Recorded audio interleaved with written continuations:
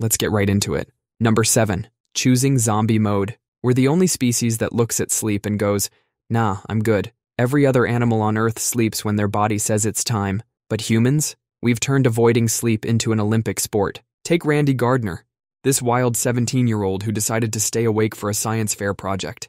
He managed to keep his eyes open for 11 days and 25 minutes. By day 2, he couldn't tell what objects were just by touching them. By day 3, he was stumbling around like a drunk penguin. By day 4, his brain started playing tricks on him. He thought he was a famous football player and kept seeing street signs turn into people. Our bodies have this perfect system built in. When it gets dark, our brain releases melatonin. Throughout the day, something called adenosine builds up, making us sleepy. It's like having a built-in battery meter. But what do? We override it with coffee, energy drinks, and bright screens. It's like having a car with a fuel gauge but deciding, I bet I can make it another 100 miles on empty. After just one night of bad sleep, your brain turns into a potato. Your reaction time gets so slow that a sloth could beat you in a race.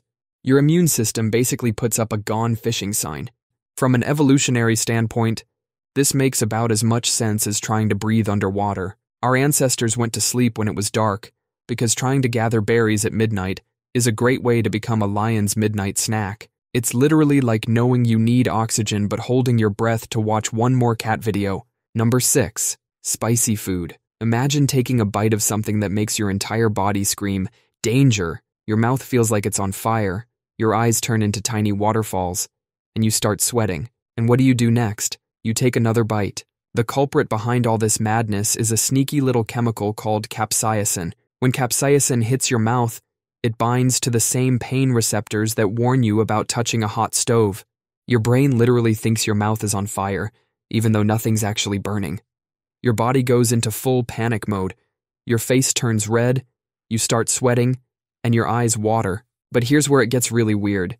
We keep coming back for more. Scientists think it's because we're basically thrill seekers in disguise. It's like riding a roller coaster with your tongue. Your brain knows you're not in any real danger, so it releases these feel-good chemicals called endorphins. The craziest part? This whole spicy food thing completely defies evolution. Capsaicin is actually a plant's defense mechanism to stop mammals from eating it. It's like the plant putting up a do not eat sign, and humans just going, challenge accepted. Birds can't even taste capsaicin. They're just flying around, eating spicy peppers like they're candy, wondering why mammals are making such a big fuss. We're the only mammals who looked at a plant's ancient defense system and thought, this would make a great hot sauce. Number 5. Forbidden feasts. Imagine your brain suddenly telling you that a piece of chalk looks absolutely delicious. People with pica get intense cravings for things that definitely aren't food. Some folks suddenly start craving dirt like it's chocolate cake. Others might look at a piece of paper and think it's a tasty snack. There are even people who get urges to munch on ice all day long. These cravings can be so strong that people can't resist them. Sometimes it happens because the body is missing important nutrients. It's like your body's GPS system going haywire. Instead of directing you to the grocery store for vegetables, it's pointing you toward the stationery cupboard. Your brain's basically saying, that eraser looks packed with vitamins. But eating these things can be super dangerous. Imagine trying to digest a handful of paper clips. Your stomach isn't exactly equipped with a metal detector.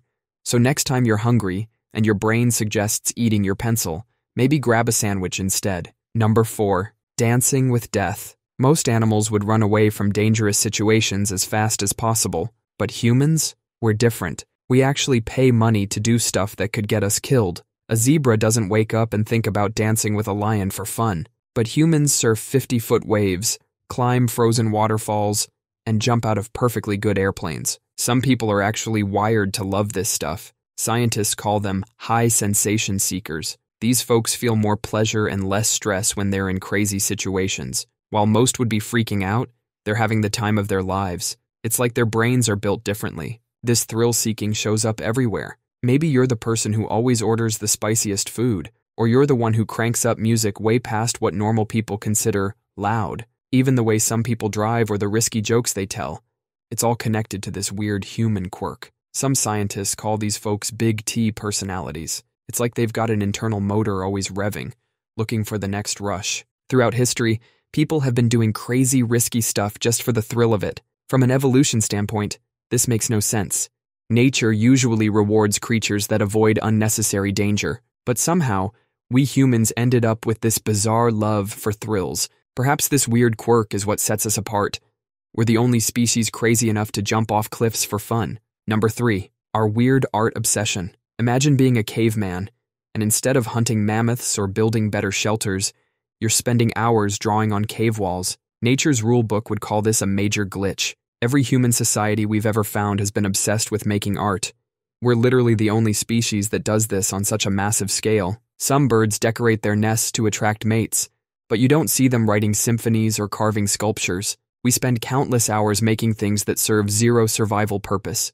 Our ancestors, living in harsh ice age conditions, thought, you know what we need? A flute made from bone. Scientists found these 40,000-year-old instruments next to incredible cave paintings. Some scientists think maybe art helped early humans bond as groups. Others say it might be a way to show off good genes. Even today, we pour massive resources into movies, music, and art. We'll spend hours perfecting a drawing that won't feed us or keep us warm. We pick up pretty shells at the beach knowing they're completely useless. It's like our brains are hardwired to create and appreciate beauty, even when it makes zero survival sense. Perhaps this weird quirk is what sets us apart. This weird, wonderful obsession with making beautiful, completely impractical things. Number 2. Altruism towards strangers. Imagine seeing someone jump into freezing water to save a drowning person they've never met. From an evolutionary standpoint, this makes absolutely no sense.